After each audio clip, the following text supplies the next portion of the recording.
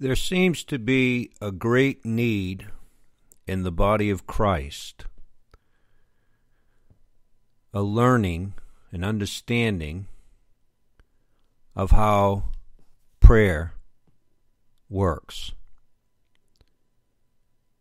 Because many today in the church, many of God's people are not getting answers to their prayers. And I think fundamentally it's because God's people have yet to learn how to pray. In fact, the disciples said to Jesus, "Teach us how to pray." Now, I want to teach you how to pray. I want to teach you how to get answers to your prayers. And I'm going to do that by teaching you from the Scripture. So if you will, turn with me to the book of Mark.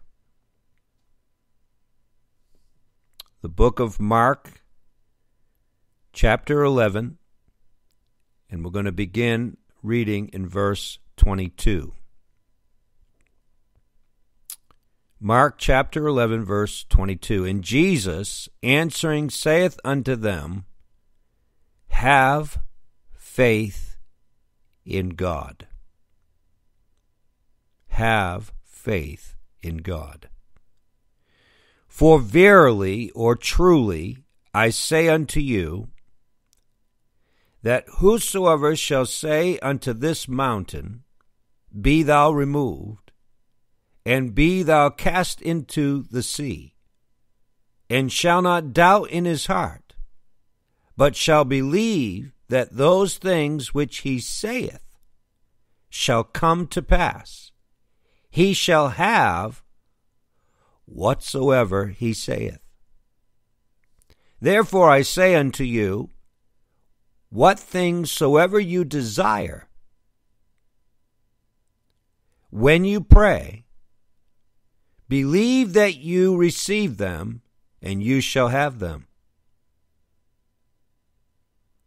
And when you stand praying, forgive. And if you have aught against any, that your Father also which is in heaven may forgive you your trespasses. But if you do not forgive, neither will your Father which is in heaven forgive your trespasses. Now, folks, Jesus makes it very clear, if you want to get an answer to your prayers, first and foremost, you must forgive. You cannot have unforgiveness in your heart and expect God to hear your prayer. So that's a big part right there. But if you know that you have forgiven everybody that's ever trespassed against you, you have no unforgiveness in your heart, you've got that dealt with, then move on. Jesus said, when you pray, believe. When you pray, believe. This is where I think the church fails. And I think that a lot of folks are being taught by this Word of Faith movement today that just say it. Just blab it, like my pastor used to say, blab it and grab it. That's not praying in faith, folks. That's not what Jesus teaches us. What Jesus is teaching us is that we must petition God. And when God gives us an answer to our prayer or to our petition, in other words, you get a word from God. Whatever it is you're praying about, God answers you with a word. Remember, we pray in faith. And how are you going to receive faith except by the word of God? Right? Faith cometh by hearing, and hearing by the word of God. That is, When you're petitioning God, when you're asking God for something, you've got to believe him for that. And how are you going to believe him for it if you don't have faith? So God has to give you the faith to receive, the faith to believe for that which you're petitioning him for. Otherwise, you're just asking God in unbelief and doubt. Now, Jesus said, if you don't doubt, you shall speak to this mountain and it'll be cast into the sea. You and I've said this so many times, I don't know if folks listen, but you and I cannot speak to a mountain and remove a mountain. You and I can't do that. But if we'll petition God, if we'll ask God, God can remove a mountain. And he can do it right before our eyes. If God wanted to, he can move a mountain, can't he? The same God that spoke it into existence. Amen? He's the creator. Out of nothing, he creates. And I want to spend just a moment there because I was going to do a full message on this. We're living in an hour where people are being told that they create. Now, this might offend you, but it needs to be addressed. You and I are not creators. But ever since the internet came along, we hear that all the time now. If you provide content for YouTube, you're a creator. You created that content.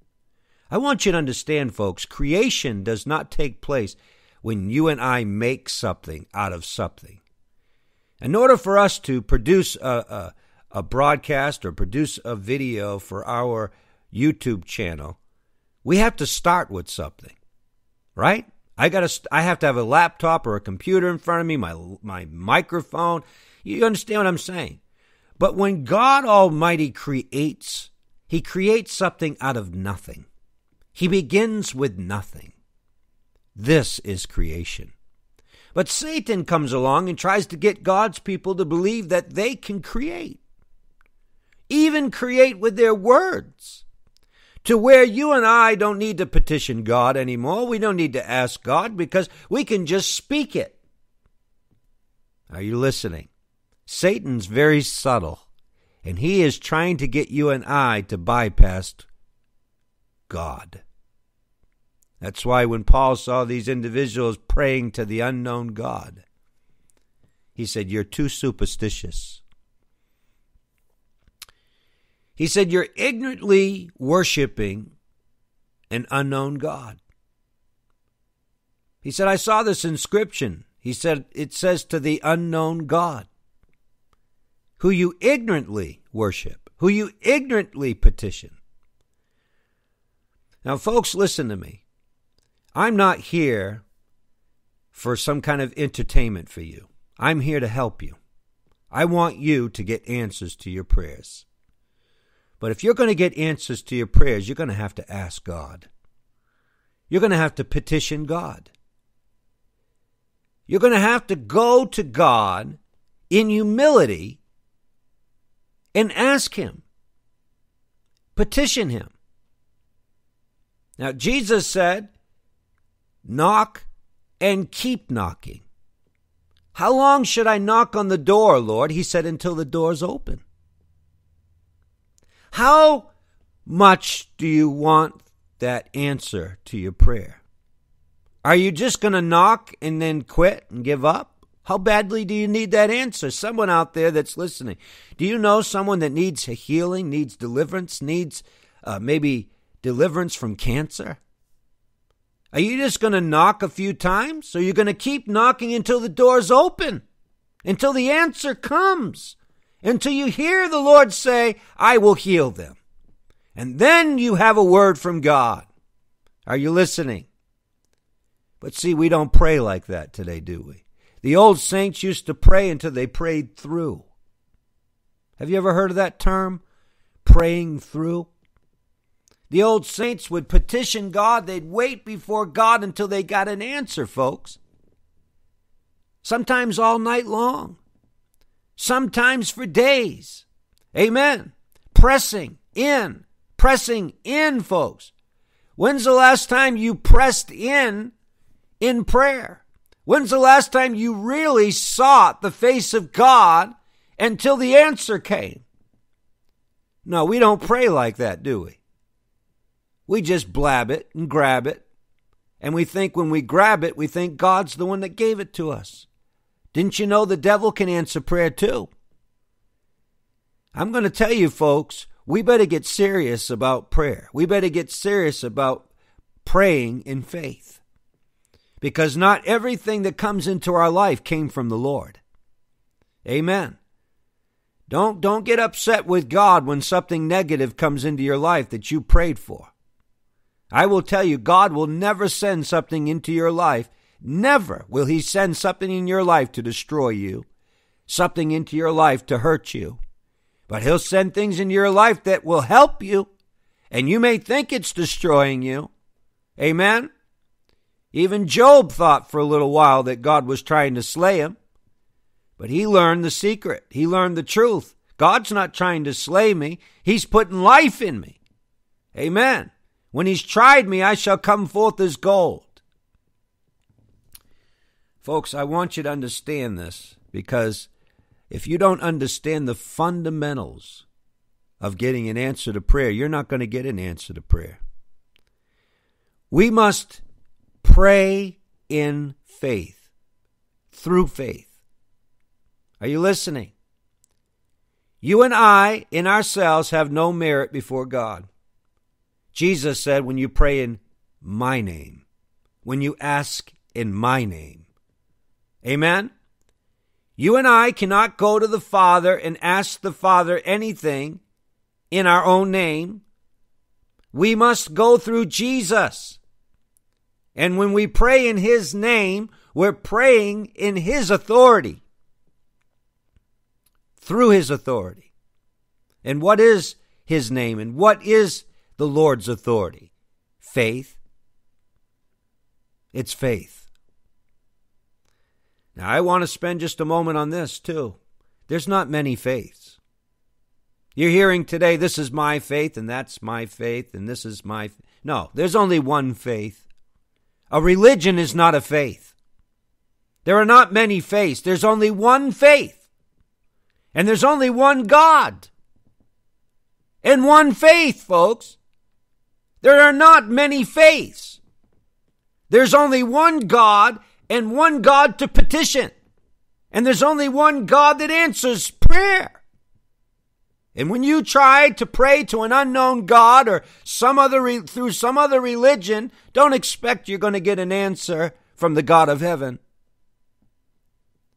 Now, my people, the church today has become too superstitious in so many ways, to where we think that we can answer our own prayers, where we think that we have the power to answer our own petitions.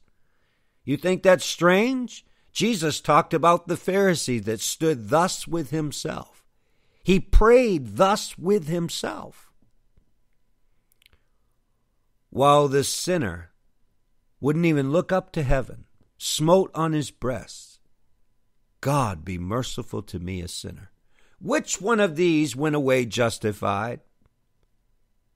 The man that wouldn't even look up to heaven, that said, be merciful to me, a sinner. Amen? The self-righteous Pharisee stood thus with himself, the Bible says. He prayed to himself. Now, I'm going to tell you, folks, if you're not praying in faith, through faith, in the name of Jesus Christ, through his authority, you're not petitioning heaven. Are you listening? You're not getting heaven's attention. Heaven only understands faith. God only answers faith. Without faith, it is impossible to please God. Did you hear that? Without faith, it is impossible to please God. He that cometh to God must believe that he is, and that he is a rewarder of they that diligently seek him. Jesus said, when you pray, he said, pray believing. Pray believing. Jesus said, knock and keep knocking. Lord, what do you mean knock and keep knocking? He's teaching us how to pray. It's like going to someone's door and you need something. You just keep knocking until the door opens. Now, a lot of times, folks may go knock at a door and there's nobody on the other end. Nobody inside. Nobody's going to ever open that door because there's nobody in there.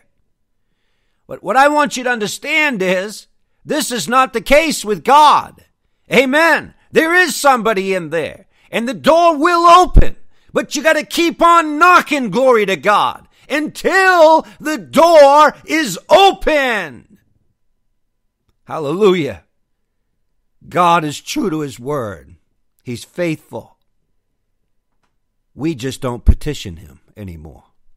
We just don't pray until we pray through anymore. We just do not know how to pray, folks.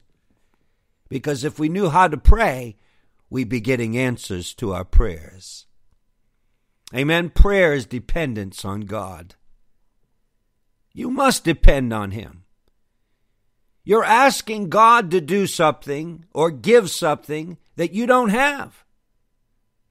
You're petitioning God for something that you can't do, that nobody can do for you except him. There's not a man on the earth that can cure cancer, but there's a God in heaven that can heal, deliver. Amen? Can give new blood. Give you a blood transfusion. He did it for Henry Groover. Gave Henry Groover brand new blood. Totally free of cancer today. His whole body was full of cancer. He had no electrolytes in his eyes. That's just one example, brothers and sisters.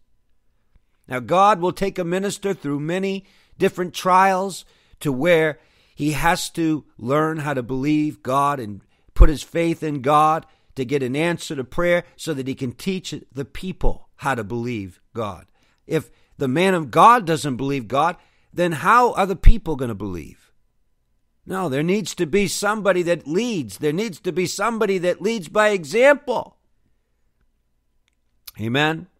Now, brothers and sisters, I haven't taken any medicine in years for nothing, not even an aspirin. I used to take Excedrin, extra strength Excedrin for migraines. I don't even take that anymore. I do not take any medicine, folks.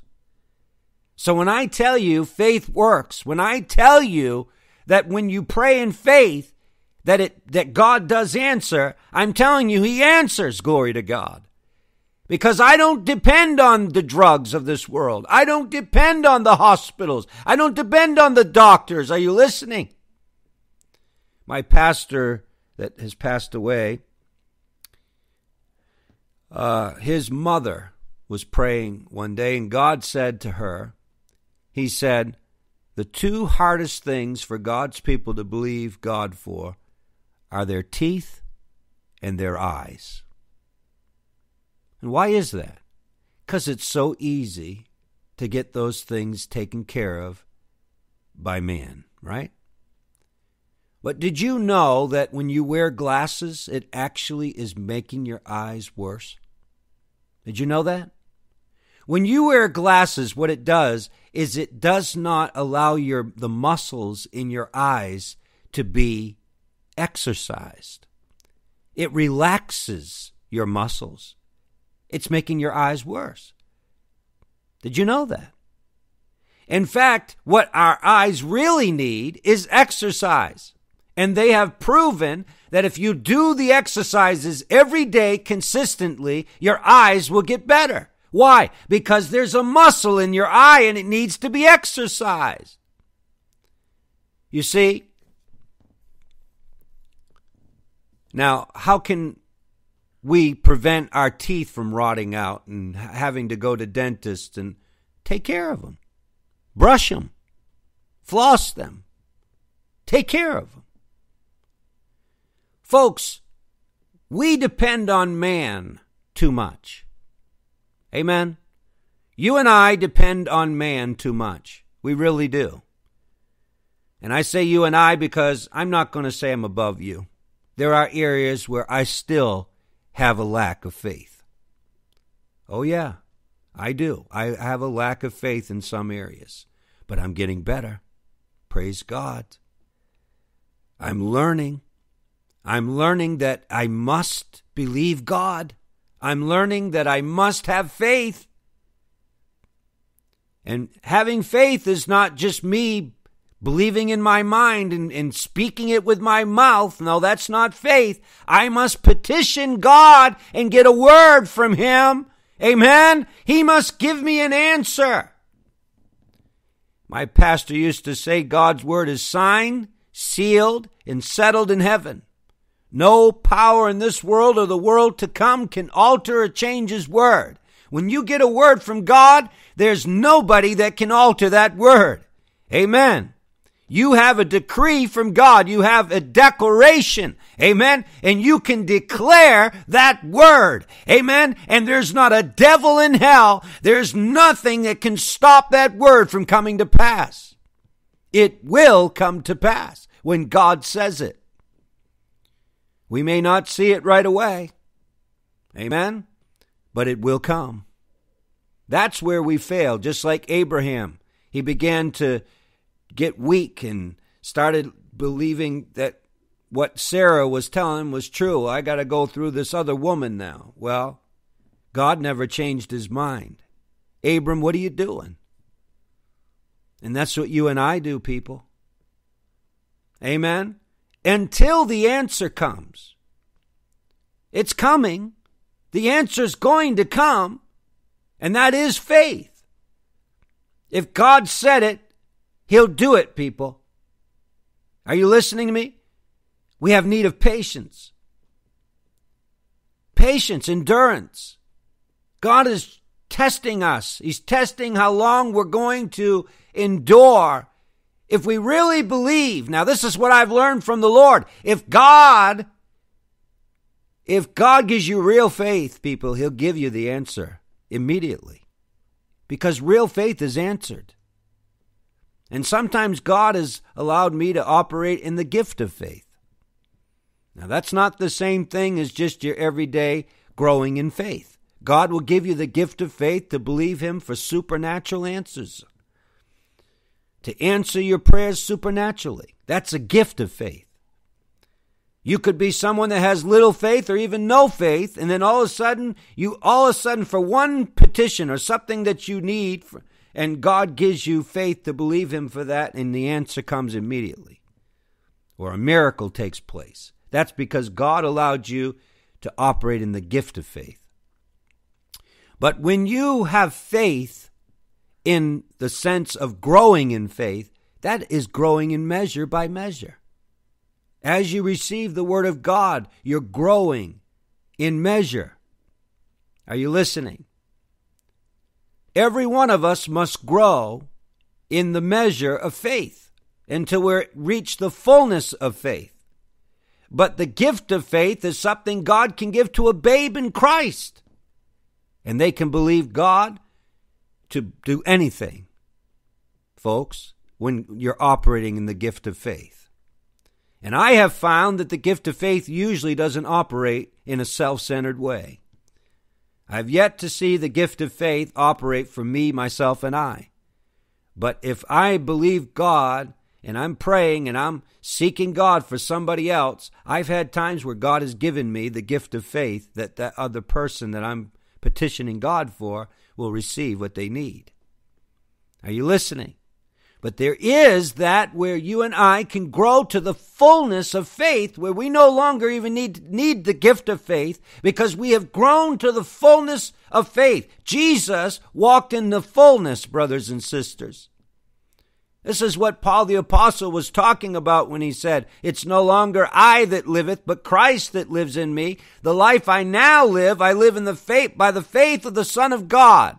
He said, it's no longer I that liveth, I'm crucified with Christ. Paul began to learn that there is a faith, amen, that you can walk in, praise God, where you don't have to be in unbelief and doubt, where you can be unshakable.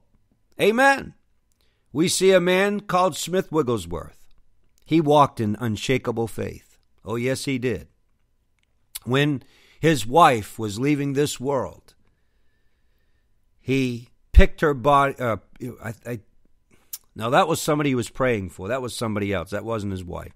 This person that was dead, he picked him up and said, walk. Amen. This is facts. These are things that have been written down. And the person began to walk. But when Smith Wigglesworth's wife died, was leaving this world, he began to petition God, calling her back into this world. And she came back and she said, Smith, what are you doing? And she said, it's so beautiful over there. She says, I want to stay. And he stopped petitioning God. Now, brothers and sisters, I want you to understand, God does answer prayer. But you must pray in faith, believing. That means you and I must grow in faith. How do we do that? Faith cometh by hearing, and hearing by the word of God. The more you hear the word of God, the more that word of God is filling you up. You're being filled with faith. Are you listening, people? This idea today that we can speak things and just, God's just going to give us anything we want and just we don't even have to receive it from God. We just speak it into existence. You and I don't speak anything into existence.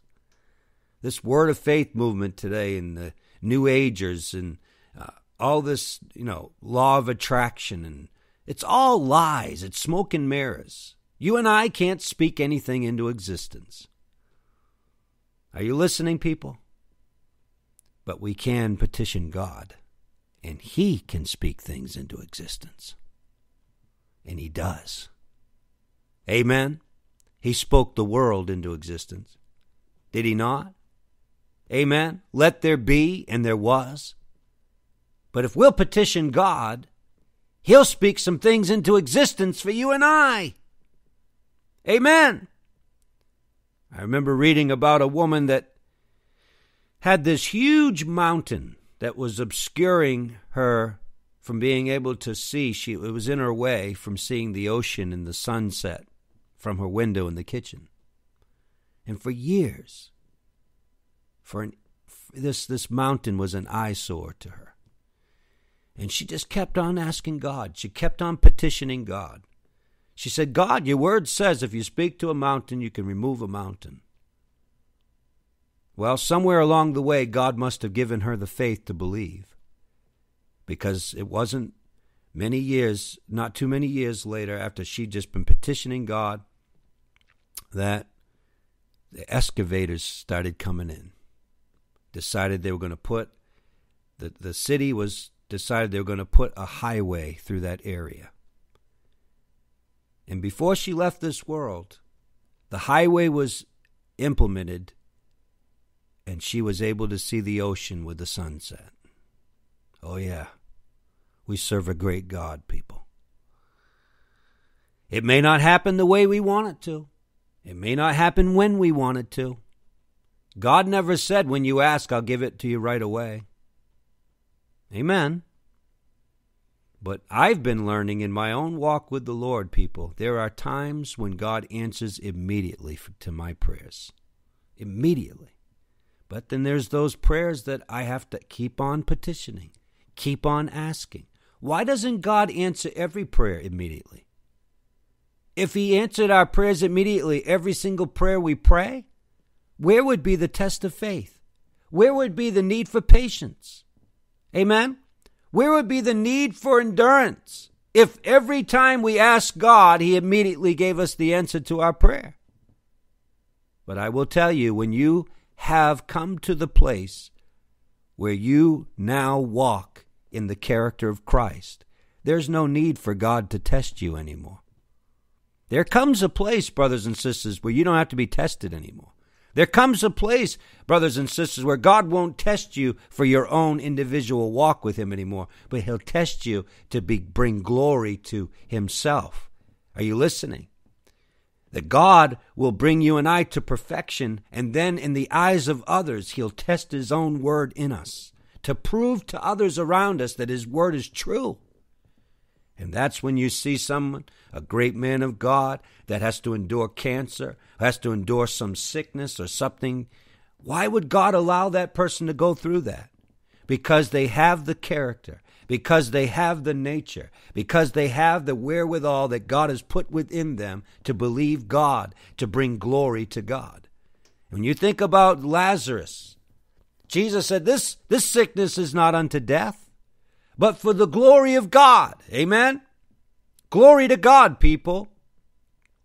And there are things that some of you that have the character of Christ, and you're wondering, why, Lord, would I have to go through this? Why is it that Job had to go through what he went through?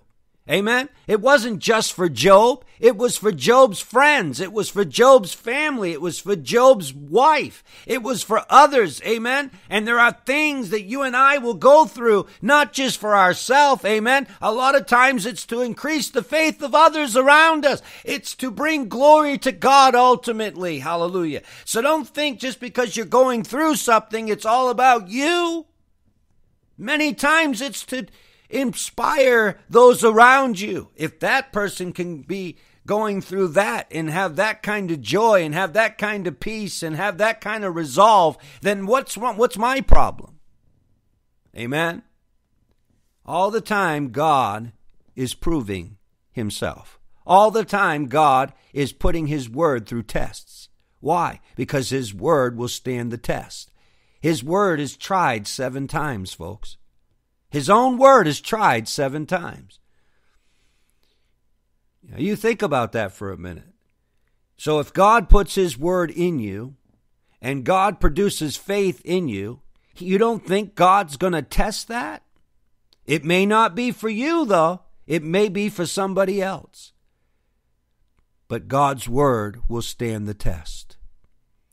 If you've got cancer and the Lord has said, I've healed you, and you have a word from God, I don't mean that you took a scripture out of the Bible and say, well, by his stripes I'm healed. Did God give you a word? Do you have real faith? Are you walking in faith? Then that cancer can't stay. It has to leave, folks. And the reason I say cancer, and the reason I use that as an example, is because that's like an impossible situation, right? That's an impossible thing that many cannot overcome. In our day, cancer today is like leprosy was in Jesus' day. I mean, it's something that's just, you can't get healed of. You can't get delivered of unless Jesus does it. Folks, I'm going to tell you, there are people that have impossible situations. You may be one of those people right now. You have an impossible condition or an impossible situation in your life. That is perfect for the Lord to answer a prayer. He loves to do the impossible. Amen? Nothing shall be impossible. Nothing shall be impossible when you get a word from God.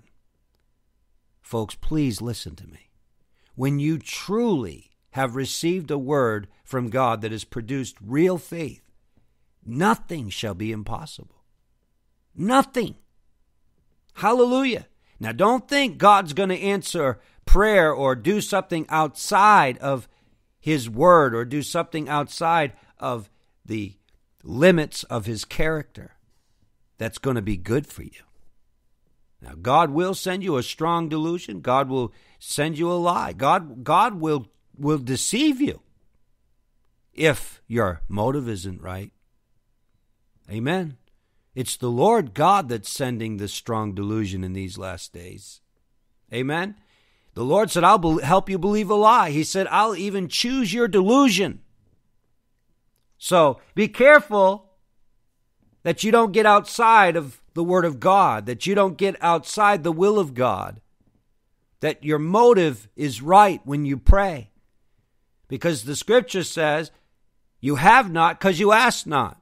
And when you do ask, you ask amiss that you may consume it upon your lusts. Ye adulterers and adulteresses, know ye not that the friendship of the world is enmity with God? So you can petition and ask God with the wrong motive. Are you listening? It comes down to humility and our motive being right, our intent being right. Amen? If our motive and our intent is right, and we have a word from God, praise the Lord, brothers and sisters, there will be joy unspeakable and full of glory. Jesus said, ask that your joy may be full. He said, you haven't asked yet. I will tell you that when you truly have received an answer from God in which He is blessing you, an answer that is in His will, that is in the confines of His word, you will have joy and others will rejoice with you. But when it's an answer that comes outside the will of God, that's outside of the character of God, that's outside of God's intentions for your life, it's not going to bring joy, brothers and sisters. It'll bring sorrow upon sorrow. But when your motive is right, when your intent is right, when your heart is right, when your spirit is right, and you're praying in faith, you have a word from God, it will bring joy unspeakable and full of glory. And that joy will overflow and it will touch others around you. That's the way the kingdom is supposed to work, people. That's the way God expects you and I to receive from Him. I see so many people, they take one scripture out of the Bible and they try to make it the whole. Instead of taking all the scriptures and bringing them together to get a perfect understanding of what God is saying. They'll take one scripture. Well, Jesus said, if I speak to a mountain, it'll be removed. But then they don't look at the other scriptures where Jesus says, knock and keep knocking until the door's open. You've got to take all the scriptures and bring them together to get a perfect understanding. Because we have folks today that are just taking one scripture, or a preacher taking one scripture and preaching it to his congregation, and then they go out of the church thinking that they can speak to mountains. No, you can't speak to a mountain. You speak to a mountain all day long, it's not moving. But if you get a word from God, if you'll petition God, are you listening, people? If you'll seek the face of God until the answer comes, when God gives you a word, you can even actually stand in front of a mountain and speak to a literal mountain, and it will move right there before your eyes.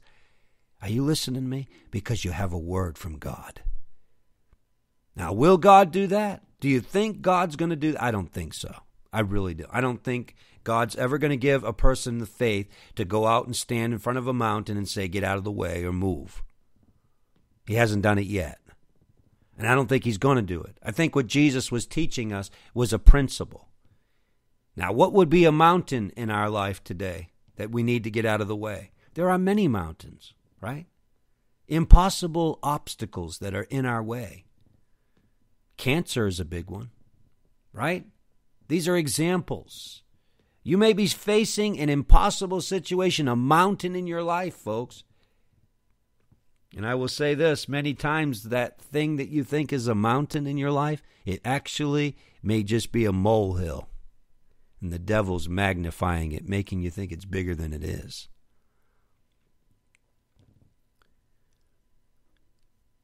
We need so desperately to understand the Scriptures. Amen.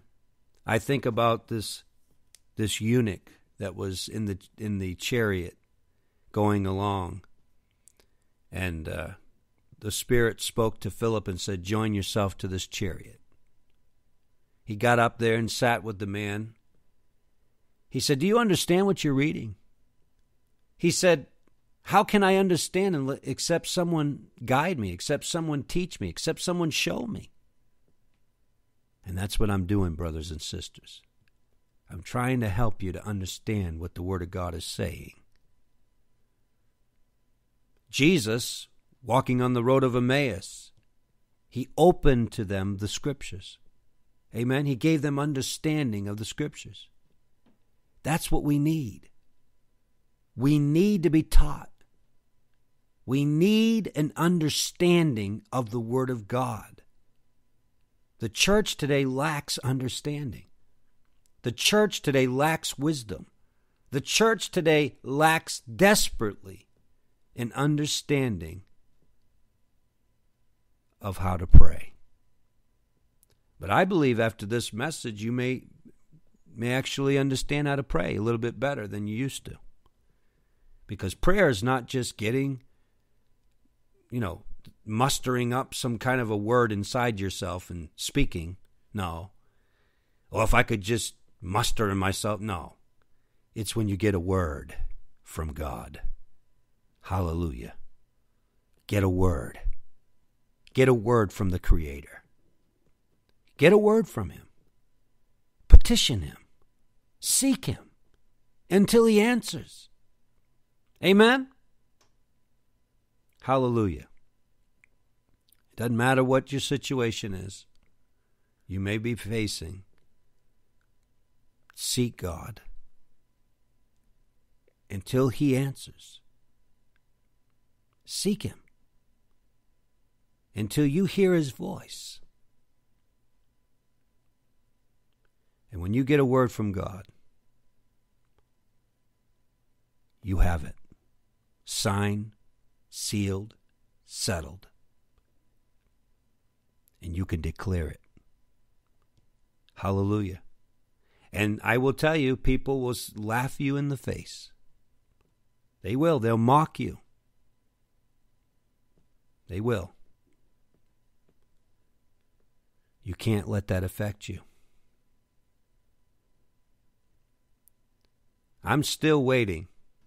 God gave me years ago, when I was praying about going to Africa, God gave me a vision when I got down on my knees and I was praying. God gave me a quick vision and I saw a check for over $30,000.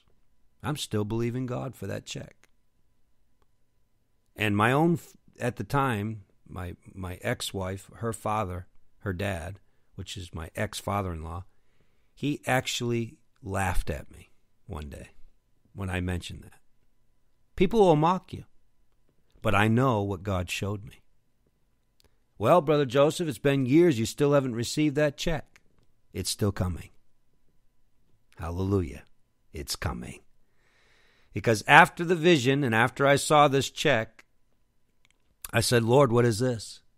Immediately, He gave me a scripture in the Old Testament. Pay off your debt and live off the rest. It's still coming. I have a feeling it's going to be more than that. Because, time goes on. The Lord just keeps on blessing. But at the time, it was a check for only $30. How much can you believe God for? Folks, I've got a lot of work to do. I've got a lot of souls to reach. I've got a ministry to build. You understand what I'm saying to you? I've got something to do for God, and it does require money. And there's no limits. We're the ones that place limits on God. I say this many times, and it is so true. A billionaire is limited comparing to me. Because my God is limitless. A billionaire is limited, right? Bill Gates is limited. He can't speak to the sick. He can't lay hands on the sick and then be healed. He has to call vaccines, he calls them miracles. Billionaires don't have the answer, people. I'm richer than a billionaire. I'm richer than a trillionaire. It will say, Brother Joseph, you don't look like you're very rich. Oh, yeah. Rich toward God. Rich in faith. Amen. Hallelujah. Anybody else out there can witness to attest to that? Are you rich in faith? Glory to God. God has chose the poor of this world rich in faith. Peter said, silver and gold have I none, but such as I have give I unto thee. In the name of Jesus Christ of Nazareth, rise up and walk. Glory to God. The billionaires don't have that. Are you listening? They can't do that.